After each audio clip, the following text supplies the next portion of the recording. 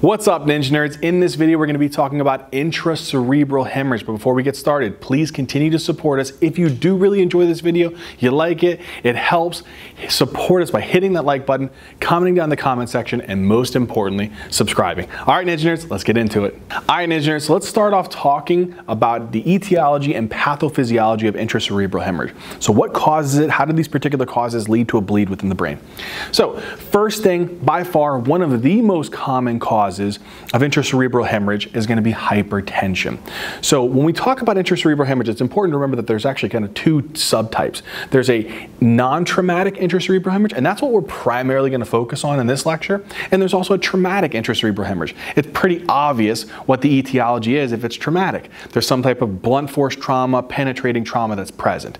Let's focus on the non-traumatic causes, that most common one being hypertension. So how does hypertension cause intracerebral hemorrhage? It's really straightforward. If someone has high blood pressure, right, really sustained high blood pressures, that's going to exert a lot of forces on these blood vessel walls. As you exert a lot of force on these blood vessel walls, enough in particular areas of the brain where the vessels may be a little bit more weaker, a little bit more susceptible to rupturing, guess what happens? These vessels will then rupture as a result of this maybe acute or sustained or very intensely elevated blood pressure. And this can lead to these vessels rupturing and blood spilling out of these into the brain tissue. And so that is an important thing to remember. So very extremely elevated blood pressure can lead to bleeds within the brain via simple shear forces and stress on those vessel walls. What's really important though is where these bleeds most commonly occur. That's what I want you guys to remember. The most common locations for hypertensive bleeds include, first, your basal ganglia. So what are the different components of the basal ganglia?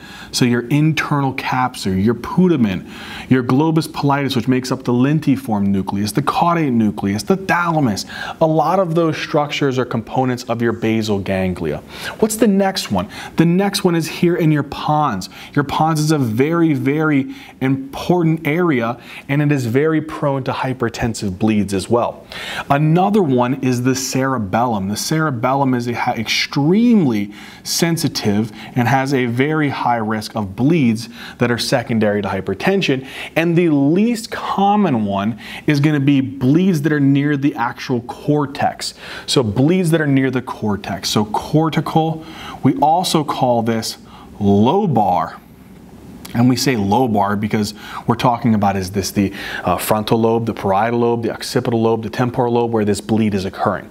So by far, most common locations include basal ganglia, pons, cerebellum, and lobar, with lobar being the least likely.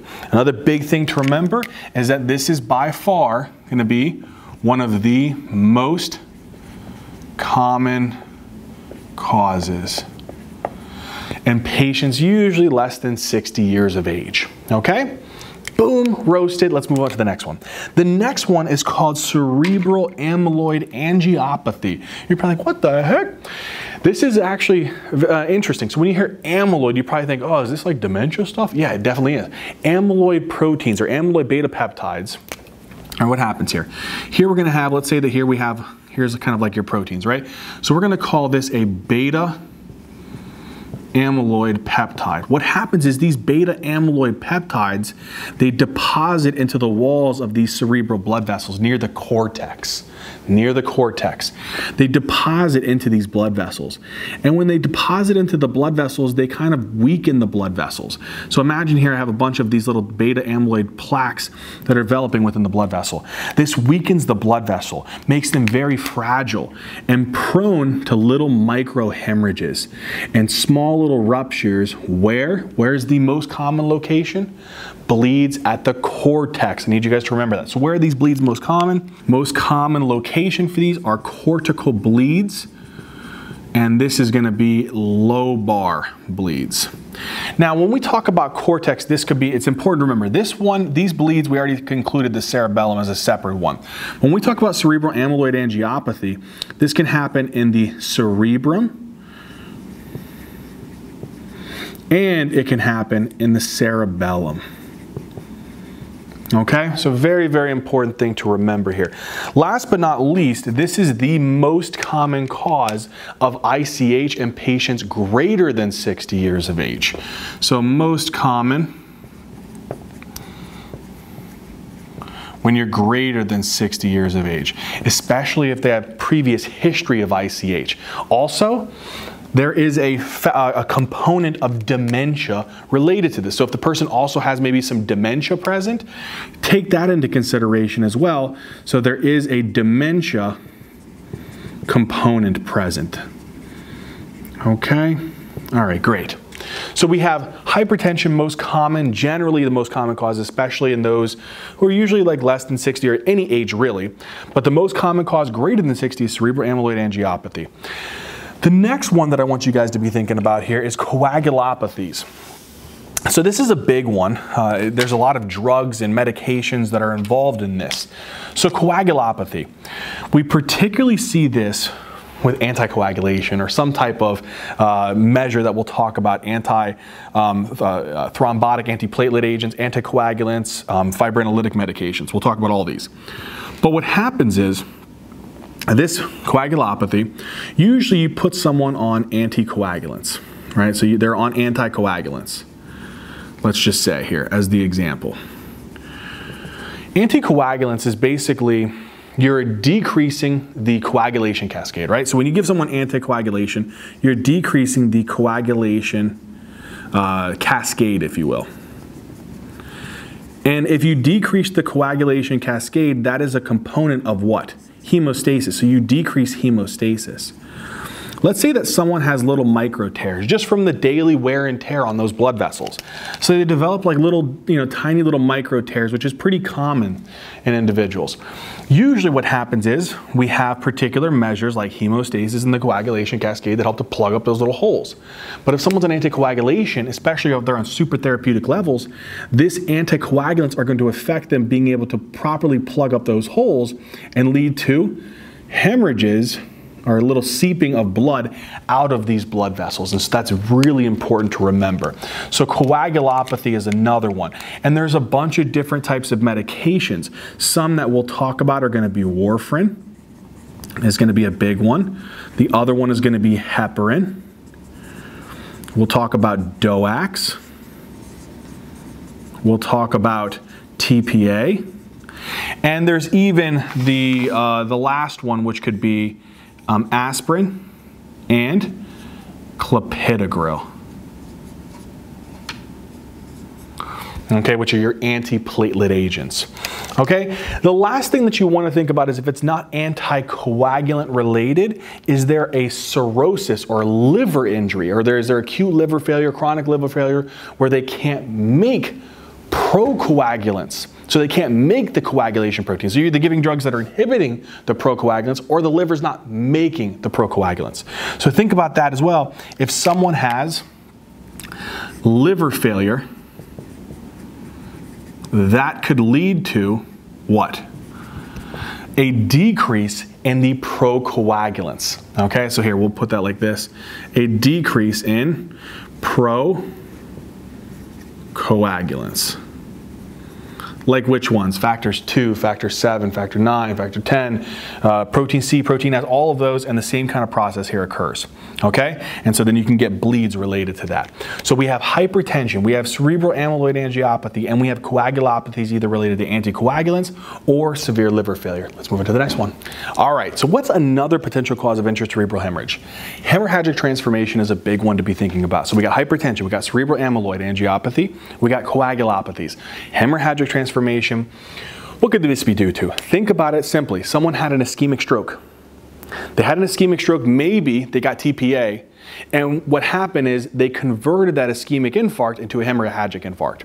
Or they had an ischemic stroke, they didn't get any intervention, but they had such a big infarct that we reperfused that area maybe by pushing their blood pressure up too high, and we just converted that ischemic infarct into a hemorrhagic infarct by bleeding into that infarcted bed. Either way, there's a transformation of an ischemic infarct into a hemorrhage.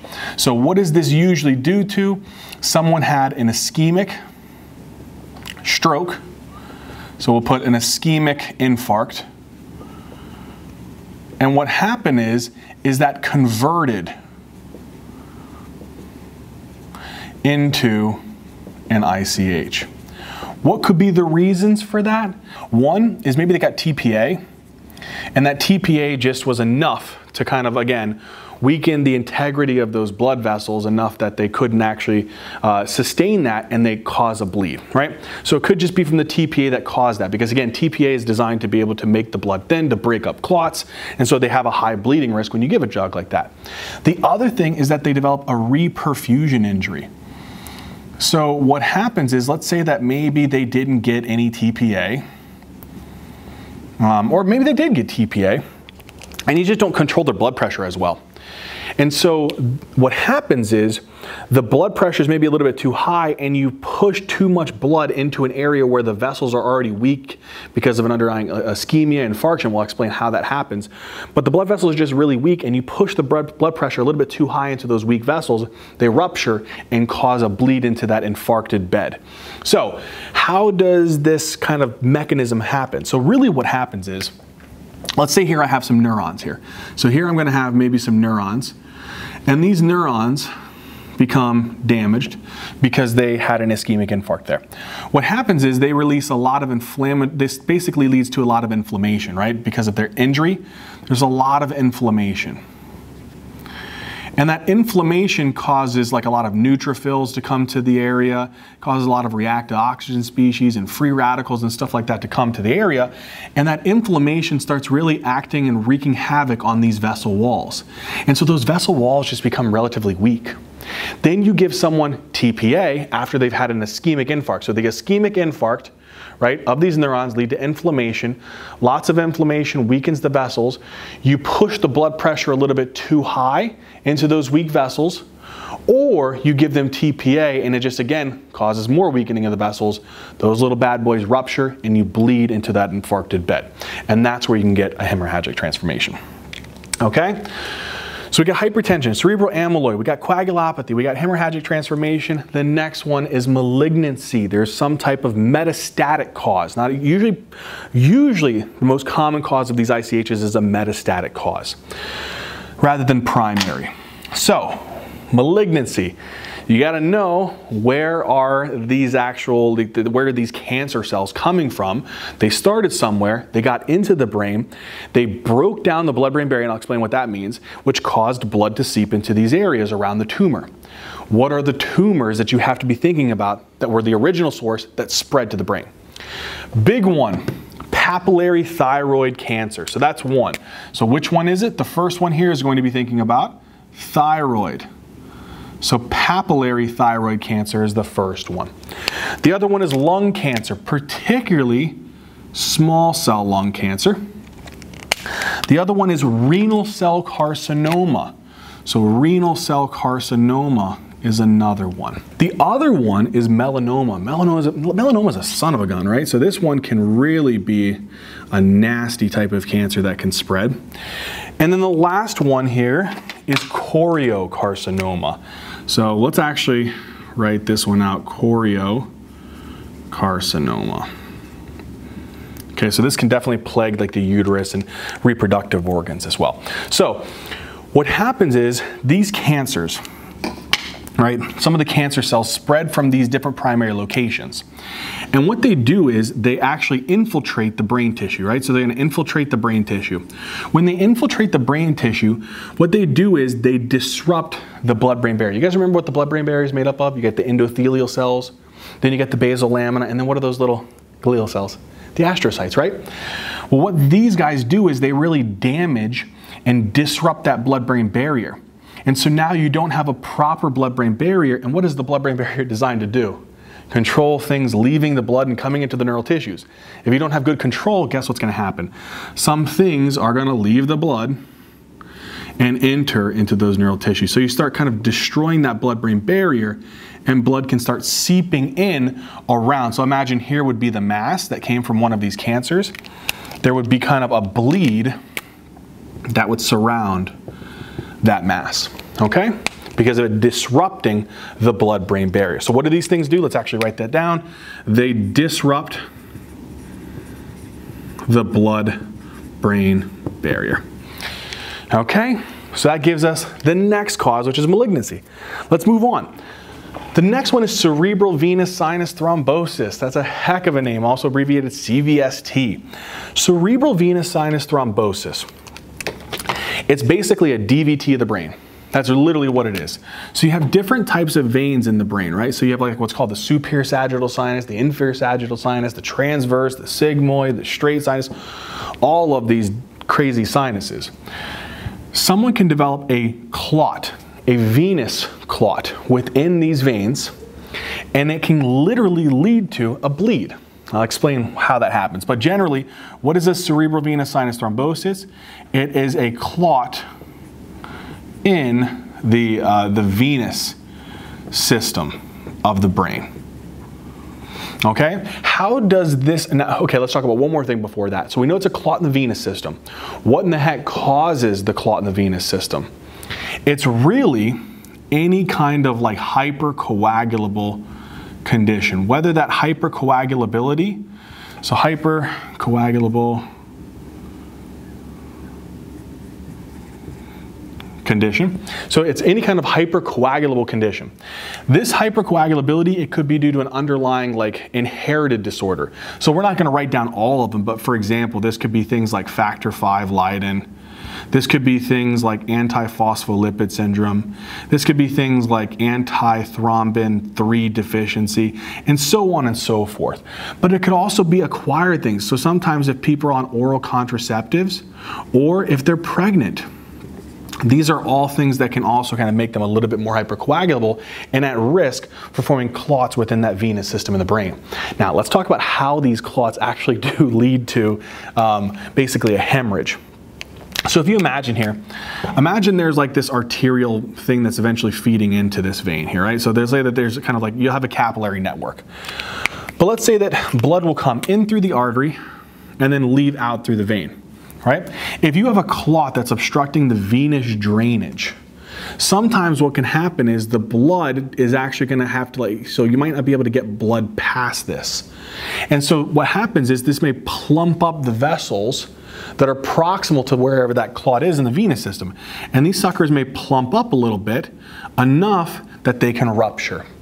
And then what can happen is they can bleed into the brain tissue, but it's usually near the edges of the brain tissue, like near the edges of the cortex. So usually whenever you see like a cerebral venous sinus thrombosis, it produces a very characteristic bleed that's usually near the edges of the cortex. So again, that's kind of the basic way that cerebral venous sinus thrombosis leads to an ICH, or basically an intracerebral hemorrhage. There's a clot in the venous system. Venous congestion can lead to hemorrhaging of the venous system, some of the arterial system there, and bleeds near the cortical regions. And it's usually due to some type of hypercoagulable type of condition there. Okay? So that's cerebral venous sinus thrombosis. So we got hypertension, we got cerebral amyloid, we got coagulopathy, we have a hemorrhagic transformation, malignancy, DVT of the brain. The last one is vascular abnormalities. You see this in younger individuals. So first things first is you see this in younger patients. And this is actually a vascular malformation referred to as an AVM. So let's write this above it so that we know that this is in younger patients. What is this thing here called? This is called an AVM, an arteriovenous malformation. So this is present in younger individuals, and it's basically this abnormal arterial capillary network. So there's not a complete formation of that microcirculation. So what happens is usually you have an arterial, it branches into your capillaries, goes into the capillary bed, drains into a venule, and then to a vein. This one, you kind of have like this abnormal connection between the arterial and the vein, and it creates like this abnormal ball or nidus that's just super susceptible to, if there's any kind of increase in pressure, it's going to rupture.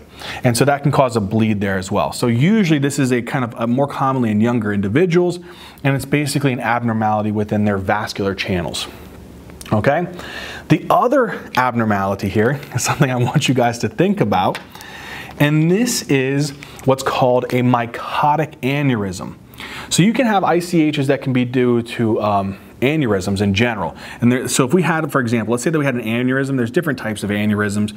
You can have saccular aneurysms, fusiform aneurysms, and mycotic aneurysms. So this is one that I really want you to remember. We'll talk about aneurysms, those rupturing, and what's called subarachnoid hemorrhages, aneurysmal subarachnoid hemorrhages. But for right now, the big aneurysm that I want you to remember that can cause ICH is called a mycotic aneurysm. And what happens with mycotic aneurysm is someone may have what's called infective endocarditis. So what do we call this? Infective, we'll put I, endocarditis. And in infective endocarditis, they develop these kind of like vegetations, like these little septic vegetations on the valves. And what happens is these little vegetations can break off from the left atrium, left ventricle, into the aortic system, go up through the carotid system. So now follow this bad boy through into this actual cerebral circulation, and go here where it kind of nestles into these vessels. And what happens is, this is basically little septic structures, this little infective little vegetations that get lodged into the cerebral vessels and cause damage to those vessels and cause them to balloon up. And then if someone has kind of this little ballooning and weakening of the blood vessel, what can happen if maybe there's just a little brief rise in pressure? These little bad boys can rupture and lead to bleeding into the brain tissue, which is going to cause their ICH. Okay? And so usually mycotic aneurysms are secondary to an infective endocarditis. So now let's talk about the clinical features of intracerebral hemorrhage. So the first one, and probably one of the most common symptoms, is especially if there's a cortical bleed, right, or a lobar bleed, they can present with a headache. The reason why is if the bleed's near the cortex or near the lobe, like it's involving particularly a cortical region or a lobar region, it's close to the meninges. And they can agitate the meninges. And you know the meninges are supplied by cranial nerves like the trigeminal nerve. And so that can send signals via the sensory fibers of the trigeminal nerve to the trigeminal nucleus up via the trigeminal thalamic tract and cause this pain basically within the head region. So headache is a very common clinical manifestation or clinical feature that can be seen in individuals with ICH, especially if the bleed is cortical or lobar. And again, that mechanism is via agitation of the meninges, activation of the sensory fibers of particular cranial nerves, activating the trigeminal thalamic tract. Now, we're not going to go through all of the different types of neurodeficits because we talk about that in stroke syndromes, because it's the same kind of concept. If someone has a bleed in a particular area where they also maybe comparatively had an ischemic stroke, they can present somewhat similar. So if you guys want to know more about these focal neural deficits, go check out our video. We're going to have a link up here to go watch the stroke syndromes. Okay, but they will have different types of focal neural deficits, maybe aphasia, maybe weakness on one side, maybe gaze preferences, maybe sensory loss, so on and so forth. Okay? The next particular clinical feature that I want you guys to be aware of is that these individuals can also have high intracranial pressure. Whenever you have a bleed, there's something called the Monroe-Kelly doctrine, where inside of the skull is kind of a fixed thing, it doesn't really expand. You have brain, blood, and CSF. If you have more of one of those things, it's going to increase the space now crowded within that skull, and the pressure inside of the cranium is going to increase. If we got a lot of blood, more blood than we should have inside of that skull, it's going to increase the intracranial pressure. So you can develop symptoms from this bleed. Okay, so this is going to cause high intracranial pressure. What are some of the symptoms of high intracranial pressure? They're relatively generic, but one of the big ones is nausea and vomiting. Okay, and this may be due to like a stimulation or compression of things in like the chemotrigger zone, or the area postrema, which is in the brainstem, so maybe some brainstem compression. This also could lead to kind of a decreasing level of consciousness, so LOC, so maybe like an altered mental status. They're really becoming sleepy. You're trying to say, hey, you know, wake up, wake up, wake up, when you're trying to examine them, and they're just not waking up as well. The other thing is they can start to have cranial nerve deficits. What do I mean? Maybe their pupils are starting to become, one's larger than the other. Maybe it's not reactive to light. Maybe you're testing their corneal reflexes, they're not reacting. Maybe you're trying to see if they have a cough reflex and it's not there. And then the other thing is they may start showing signs of posturing.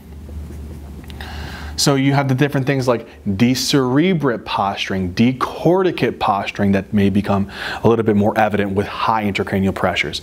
And the last thing is, you guys already know this, there's a particular triad called the Cushing's triad. What is the Cushing's triad? I want you guys to remember that it's a high BP, it is a low heart rate, and it's a low respiratory rate, or irregular respirations as well. Okay, that gives us the big clinical features. Now that we understand how intracerebral hemorrhages can present to us, let's now talk about how we diagnose it. So, first thing, the most important, if you only had one kind of test that you could use to determine if someone has an ICH, it's a stat CT scan of the head. So by far the most important thing to obtain is a stat CT of the head. So stat CT, generally like a non-contrast CT scan of the head. And this will help you to identify if there is a bleed present. So it can tell you if there's an ICH, it can tell you if there's any midline shift. What does that mean? So some of the brain, so from this bleed, you start having some of the brain tissue pushing to the opposite side, maybe causing like herniation syndromes to be present. You also want to note, is there any hydrocephalus? So sometimes when you get a lot of these bleeds, you can get hydrocephalus because some of the blood from here starts extending into the ventricles. And so they get what's called hydrocephalus due to IVH, or intraventricular hemorrhage. So that's one thing we could do. You could get a CT angio if you want to look for like a vascular, like a CTA, MRA, something like that, if you're looking for vascular abnormalities. So that could be another image you could obtain, is maybe a CTA or an MRA if you're looking for particular types of like vascular causes, like, you know, anomalies of some form. For example, you're maybe looking for a mycotic aneurysm, maybe you're looking for maybe some type of AVM or something like that. You can also do like angiography as well, but the CTA is a pretty quick one, relatively easy, especially if you're getting a CT scan.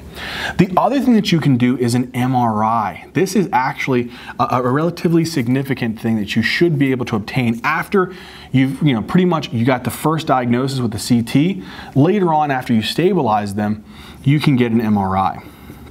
And an MRI, also, MRV you should add on, okay? And we'll explain why in a second. MRI, what I like to look for is I look at pretty much like one sequence, really. I look at the SWI. So the SWI is a particular sequence that tells me if there's any like iron or blood that's kind of sitting in a particular area of the brain. And so an SWI will come up basically showing like these like black spots, really. So it'll show like little black holes, if you will, that tell me that there was blood. There's blood in this area. There is a hemorrhage in this area. And that is important if you're trying to really see, okay, do they have a hemorrhage? You can obviously tell that from a CT scan, but remember I told you there was a particular thing called cerebral amyloid angiopathy. You want to get a SWI because if someone has tons, and I mean tons and tons and tons of little bleeds all over their cortex and their cerebellum, and they're older, greater than 60, what do you think that could be indicative of? Cerebral amyloid angiopathy. And the other thing we said is an MRV. Why is an MRV going to be helpful for me? What was that condition? So we have an MRI, it just kind of gives us a look at the brain. No contrast, you're not filling the vessels. CTA, MRA, you can fill the arteries to look at those to see if there's any abnormalities there. MRV is you're filling contrast through the cerebral veins. What was one of the etiologies as a potential cause of hemorrhage? Cerebral venous sinus thrombosis, right? So look there to find any cerebral venous sinus thrombosis. All right, I think that's a pretty good start, wouldn't you? All right, let's move on. We got our imaging, the big imaging. Next thing, we found an ICH. We've looked for some vascular anomalies to help us to find the cause. We did like some other MRI studies to look to see if there is an ICH, cerebral amyloid, CVST, all that good stuff. What was another particular cause? Malignancy. So sometimes what I may do is, I can obviously maybe get an ultrasound of the thyroid. I could do that to look to see if there's any mass there. But the common biggest thing to look for here is to do what's called a CT. You can do what's called a CT of the chest. Can help you to look at the lungs, to look to see if there is any particular like lung mass there. You can get a CT, and this is all one order. So for example, you would get a CT of the chest, abdomen, and of the pelvis. And if you see a mass within the lungs, that could be a cause. A mass within the kidneys, that could be a cause. A mass within the uterus or other reproductive organs, that could be a cause of their malignancy. So if they have a bleed and they're imaging, and you go and you find a mass somewhere else that it metastasized from, you now have a cause or a primary source. And then again, check their skin for melanoma, palpate and do ultrasound for the thyroid as well. So I think that's a pretty good kind of test for that. What else could we do? We could get an echo. We get an echo. Why do I want to get an echo, Zach? So remember we said infective endocarditis, you form little infective vegetations on those valves, they bust off, they get stuck in a cerebral vessel, cause a myocardic aneurysm. Look for that. Do an echo. So we can do a transthoracic echo, or we can do a transesophageal echo. And what we're looking for is there any kind of like septic emboli that's present? And we'll talk later, because the other thing that we can add on to help in aiding in our diagnosis is, did the person have a fever? So what could add to that? Did they have a fever? Do they have any IV drug abuse? And then check the blood cultures, because usually blood cultures are positive. Okay? And then if they have a murmur, do they have a new murmur that you heard whenever you were auscultating them? So I think this is kind of the big stuff to think about, is images, CT, you can get arterial images, venous images. A big thing is MRI, looking at that SWI. You suspect malignancy, CT of the chest, abdomen, pelvis. You suspect a septic emboli, infective endocarditis, echo with the other associated blood cultures that we'll talk about in a second. Let's talk about some labs that can help us. So now we got our images. Let's talk about some labs that we'd want to order and what these things could tell us and help aiding in our diagnosis, and maybe more specifically, the etiology, the causes of this diagnosis. Because really the main thing about the diagnosis, we get a CT, that's going to tell us what we need. Figuring out the etiology of the ICH is kind of going to be the extra things that we can get from other images and labs. So labs, what do we do? Well, it's important because you want to be holistic. You want to see CBC, right? Start off with a CBC. Why a CBC? Because this can tell you if the person has any severe anemia, right? Anemia, if maybe they're bleeding a lot. Do they have any thrombocytopenia? So basically, do they have any very low platelets? That's another thing that could be important from this as well. Another lab that I would obtain is a CMP. So a CMP is going to be helpful. It'll tell you, remember we said that one of the things could be coagulopathies.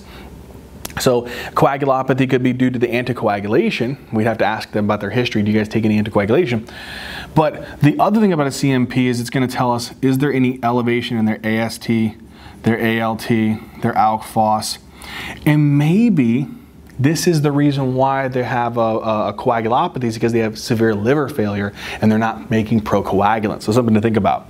The other thing is, for the most part, it shouldn't always determine whether or not you add contrast in a study. If you need the contrast, it's important for the study, you should get it. But sometimes a CMP is helpful because it tells you about your renal function, tells you if there's any elevated BUN, tells you if there's any elevated creatinine, because that could come into play whenever you're going to give them contrast. But again, don't get too bogged down in that. Okay? The other thing is coags. We should check a PT. We should check a PTT, and we should check an INR, right? These are things that are important because if someone has maybe an elevated PTT, we got to figure out, why do they have an elevated PTT? Or if they have an elevated INR, why do they have an elevated INR? Is it due to a coagulopathy? Or is it due because they're taking warfarin? Do they have an elevated PTT because they're on heparin and they were just on too much heparin and that's why they bled? Thinking about those potential causes, thinking about these from the labs can be helpful in aiding in what the cause is and how you're going to treat them, okay? So we got a CBC, we got a CMP, we got some coags there. It's also important. Remember we were talking about someone having infective endocarditis? And also there's another risk factor. We didn't talk about some of the risk factors, but there is risk factors for ICH. Anytime someone is on any kind of like drug like cocaine, any methamphetamines, alcohol itself really is a risk factor for bleeds to happen. So it's important to also obtain a urine drug screen in someone for a couple reasons. One, it's important just to make sure that there is there's nothing that you're missing as potential risk factors. That way, if they do recover and they do recover from this bleed, you can try to prevent them from developing a bleed in the future by addressing these issues, like avoiding things like methamphetamines and so on and so forth. So basically looking for any tox stuff. So for example, are they on cocaine? Because that is a very important risk factor. Was it positive for alcohol? Because that's another important risk factor, okay? The other thing that you should always obtain, it's a quick little easy test, is a point of care glucose. A point of care glucose is a quick little easy thing to look to see if they have any hypoglycemia. So a point of care glucose. It's important to obtain to look to see if they have any low glucose, hypoglycemia, or high glucose, hyperglycemia, okay? What else? A blood culture. That's another reason you should get a urine drug screen. Because what if somebody is an IV drug abuser and you don't actually know it because it's not someone that's not told to you, or the person's basically non-responsive and they can't tell you that they use drugs, or you just can't find it. Maybe on the tox screen they're positive for heroin. That could maybe lead you to think, ooh, do they have infective endocarditis? Maybe that's the cause for their bleed. At the same time, you should also get blood cultures, especially if they were febrile, especially if they have a new murmur, especially if your echoes suggest potentially some vegetations there. So definitely doing something like that, like obtaining blood cultures, may be helpful to rule out infective endocarditis as a cause for those septic emboli. The other thing is, remember we said that cerebral venous sinus thrombosis, we may be able to pick it up from the MRV, but the thing that we got to think about is what was the cause of someone developing cerebral venous sinus thrombosis? Hypercoagulable conditions, right? And so maybe doing a hypercoagulable workup may be somewhat beneficial in this scenario as well. So checking for hypercoagulable workup. And we are not going to go through all of these. What you can do is, we'll mention a couple. You can check the factor V levels. You can check their antithrombin 3 levels. You can check their protein C and S, and there's so many other ones that you can check. We won't go through all of these, but checking some of those levels to look to see, is there hypercoagulable condition that is causing them to form basically a DVT in the brain, and that's why they developed a bleed. Okay, so that can aid in your diagnosis as well, particularly the causes. The other thing, and kind of the last thing, we didn't really mention it as causes because they're really relatively rare. And it kind of goes along with the vascular malformations. The two big ones that I wanted you to know was the AVMs and the kind of like aneurysms, like mycotic aneurysms, Barry aneurysms. But another really low in the differential, it should really be low, is any kind of cause of vasculitis. So sometimes vasculitides are also susceptible to the blood vessels kind of rupturing as well. So is there, you know, a suspected vasculitis? And so again, autoimmune cause. What can you do for that one? Check an ESR, check a CRP, check an ANCA, check an ANA, so on and so forth we can do there, right? Is it infectious? How do I determine if it's infectious? Well, think about the causes. Look for TB, look for syphilis,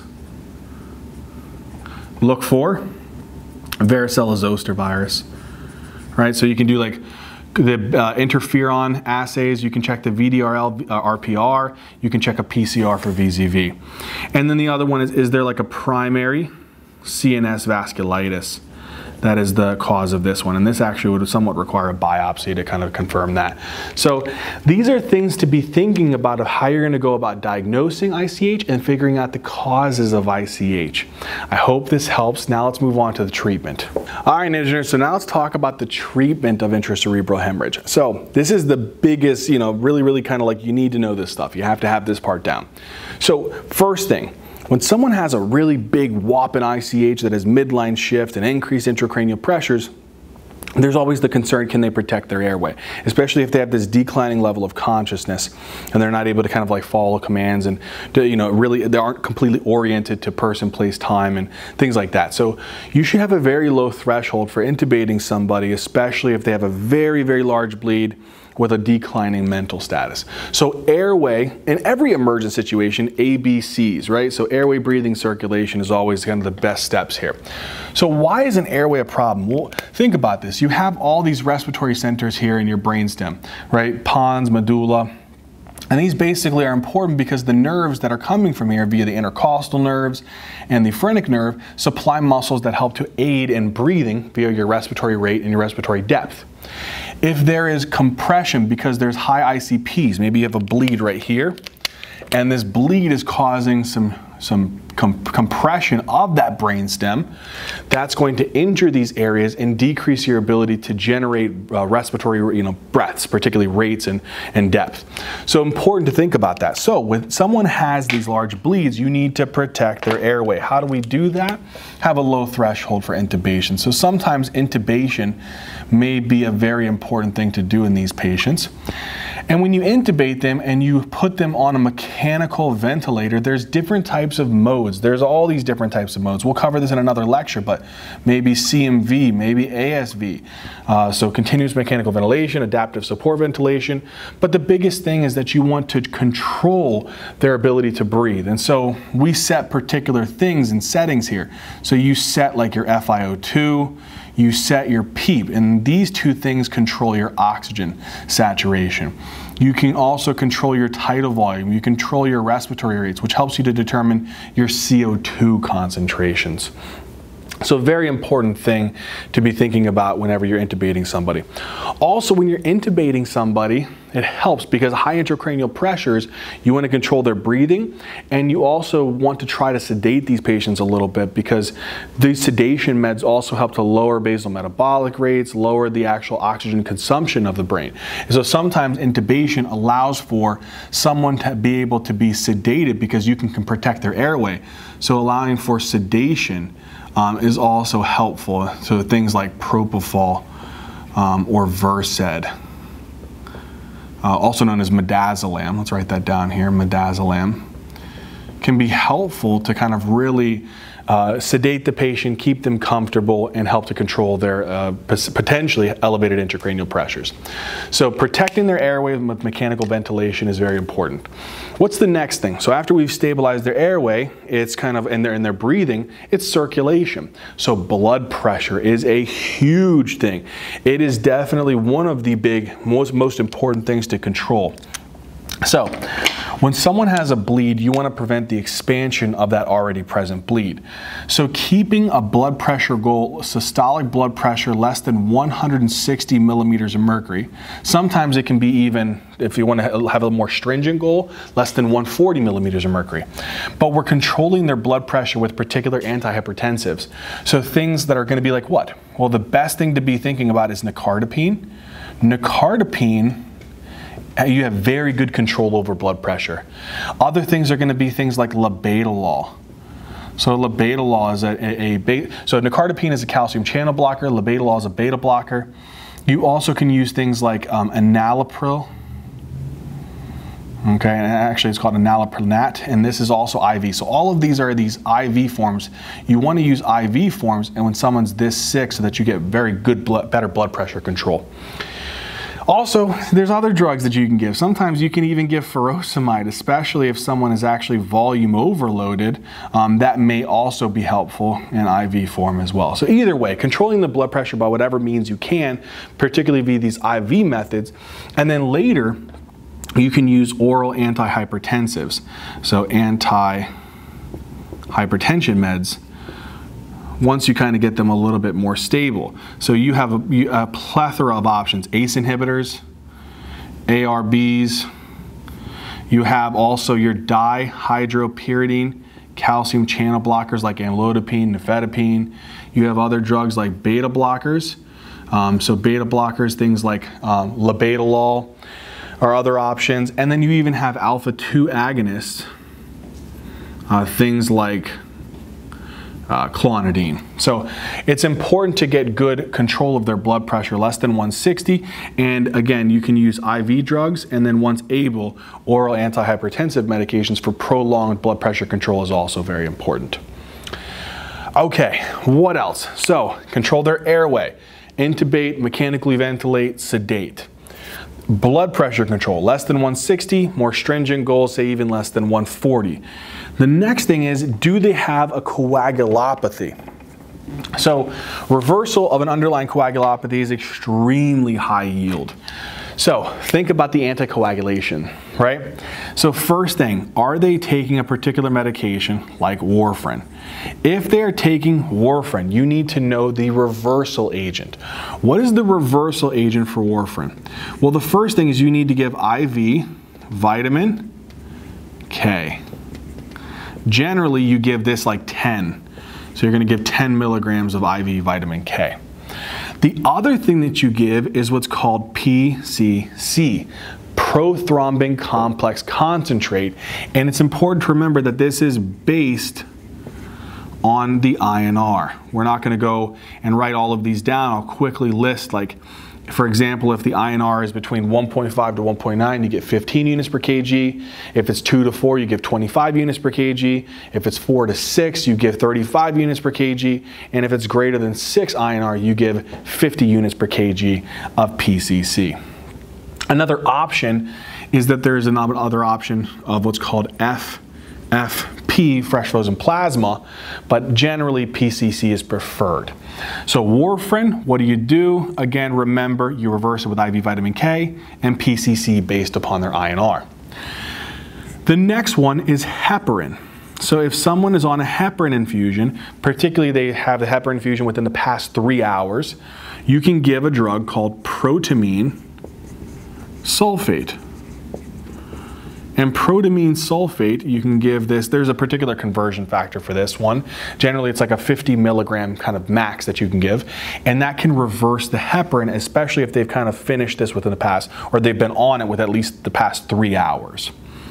The next one is your DOACs. And there's a couple different types of DOACs or NOACs if you want to know them. But the big thing to remember is apixaban and rivaroxaban. And there's also edoxaban. But these two drugs, you reverse these. There is no like specific reversal agent as compared to these other ones up here. But we've seen somewhat of a decent efficacy reversing these with PCC, so prothrombin complex concentrate. And again, this one ranges as well. This can go anywhere from 20 to 50 units per kg, but that's one option. The other option is there is somewhat of a newer drug. There's not a ton of evidence to support its use, but andexanet alpha is believed to be a drug that can reverse these DOACs as well. There's one more DOAC that you have to remember because it does have a very specific type of reversal agent. So the other one is called dabigatran. So apixaban and rivaroxaban, if you really want to remember, these are 10A inhibitors, factor 10A inhibitors. Dabigatran is a factor 2A inhibitor, or also known as a thrombin inhibitor. And this one you actually reverse with a very specific, like a monoclonal antibody called idarucizumab. Okay? So warfarin, reverse with IV vitamin K, PCC or FFP, heparin, protamine sulfate, DOACs, if it's the 10A inhibitors, it's PCC or andexanet alpha. If it's dabigatran, which is a thrombin inhibitor, it's idarucizumab. All right, well, what about TPA? Well, if you guys watched our ischemic stroke lecture, you already know what we do for TPA. If they're still getting the TPA infusion, you stop the TPA infusion, but you give them what's called tranexamic acid, also known as TXA, a 1 gram bolus and then maybe another gram 8 hours later. You can also give what's called cryoprecipitate, maybe up to 10 units, plus or minus platelets that can be transfused in these patients, okay? The next thing, as if there wasn't enough already, is if someone is on antiplatelet agents. Now here's the last thing with these. Antiplatelet platelet agents include which ones? So this is your aspirin, which is a pretty common one, and clopidogrel, all right, which is also known as Plavix. So these two agents, there's actually not a lot of evidence to support the use of platelet transfusions. Okay, the only time where platelet transfusions may be utilized is if the person is getting a neurosurgical intervention. So neurosurgical interventions, you actually want to have platelets that are greater than 100,000. So if they have less than 100,000, they've been on antiplatelet agents, you can consider giving like a platelet transfusion. Another option besides this is also there's what's called a DDAVP, which is also known as desmopressin. So this is another option to give in someone who has antiplatelet agents. Big thing to remember, there's not a lot of evidence to suggest actually using these things if someone took an antiplatelet agent and they developed a bleed. It's mainly the ones above that we would reverse. This one, not a lot of evidence to support. Okay, we've supported their airway. We've controlled their blood pressure. We've reversed the coagulopathy. Now what? Let's control the cerebral edema and elevated intracranial pressures. All right, so now let's talk about how we treat cerebral edema, elevated intracranial pressure that's seen in ICHs.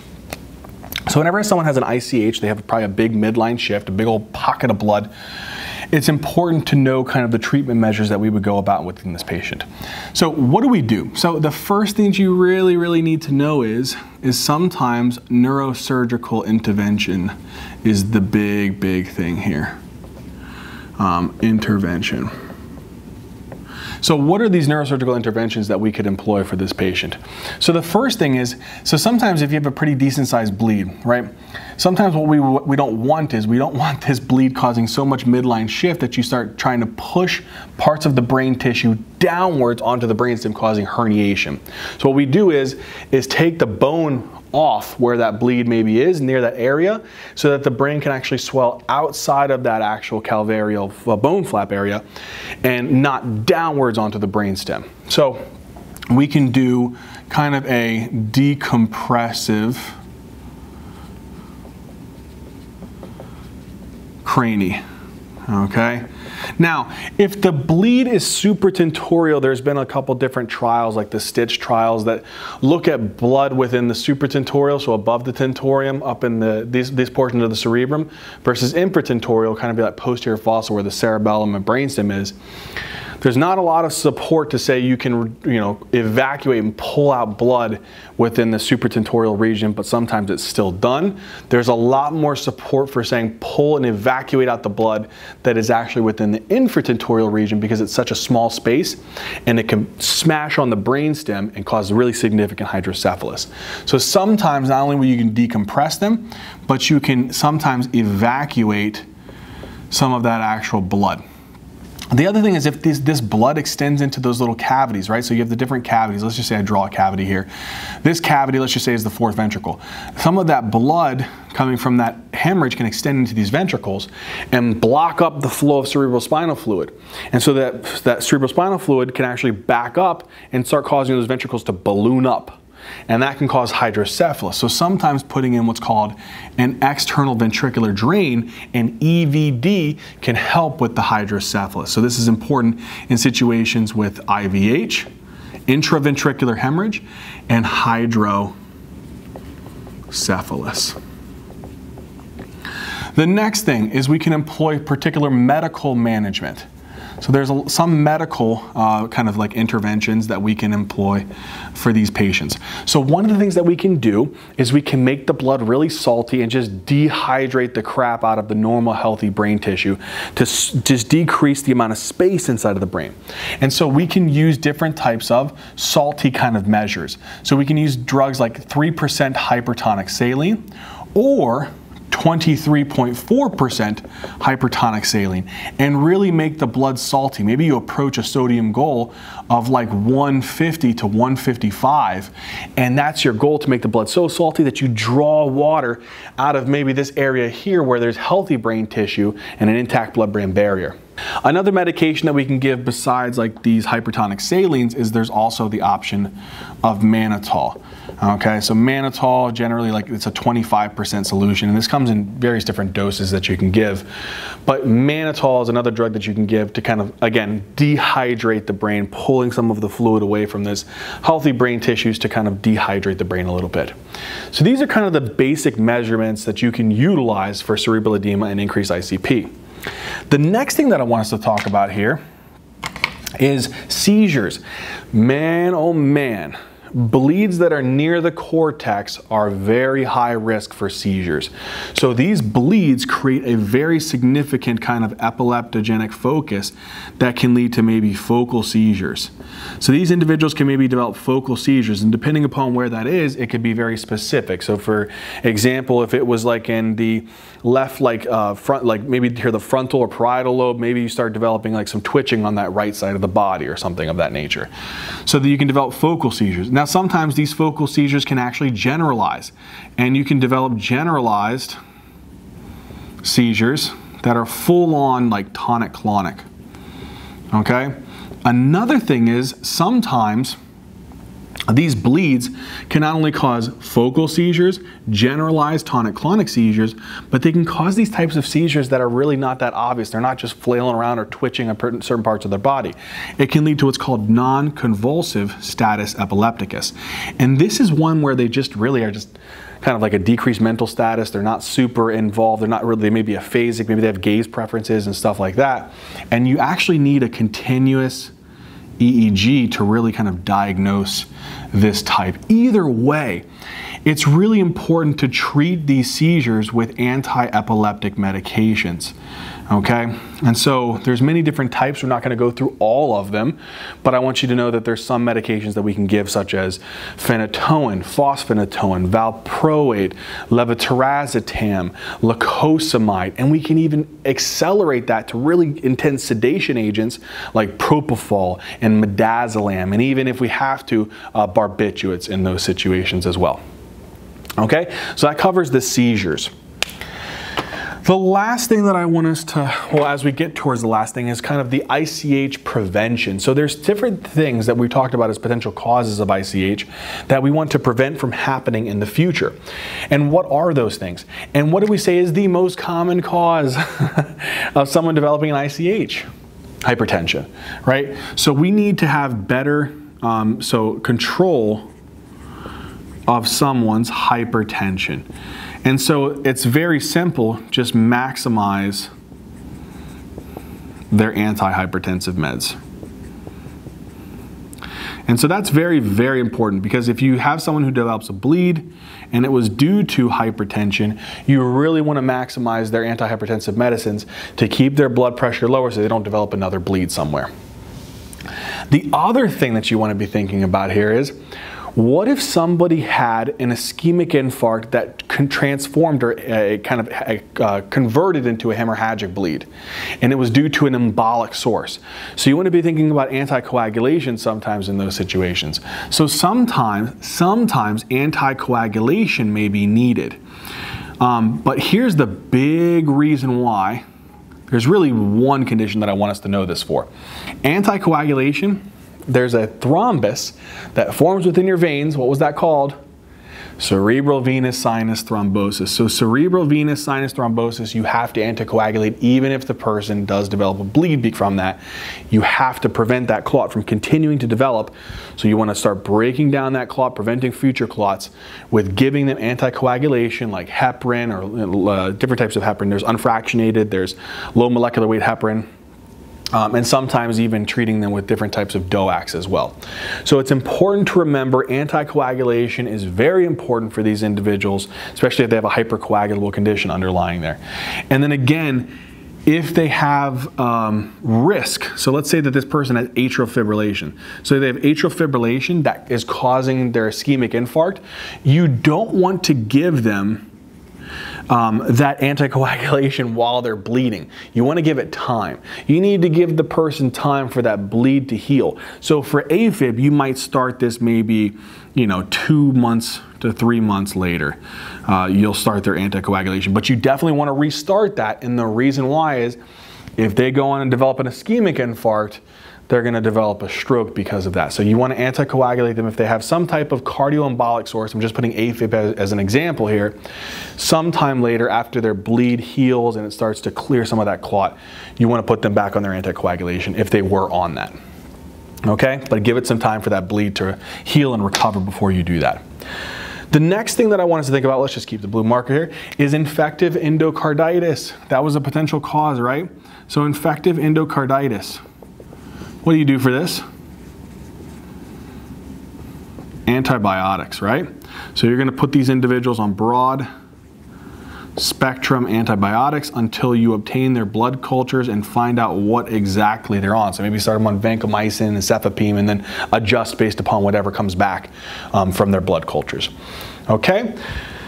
So and then sometimes infective endocarditis, if it causes mycotic aneurysms, sometimes there is potential indication for coiling. So coiling that actual area where the mycotic aneurysm is to prevent that from continuously bleeding into that cerebral tissue. Okay, last but not least is vascular abnormalities. So, that goes back to your vasculitides, that goes back to your AVMs and things like that. The big one that I want you to remember is the AVMs. So AVMs, sometimes you don't touch them, you don't even mess with them. But if they're really becoming problematic, what you can do is you can actually develop you can literally clot off the blood flow to these AVMs, and so cause these little AVMs to pretty much like die down, so they're not even getting any blood's even going to them anymore. So that way, if you develop kind of another brief rise in pressure sometime in the future, you don't rupture those anymore, because again, we're embolizing them so that no more blood actually goes to these AVMs. So sometimes there may be an indication for what's called AVM embolization. And that will cover everything that we need to know about intracerebral hemorrhage.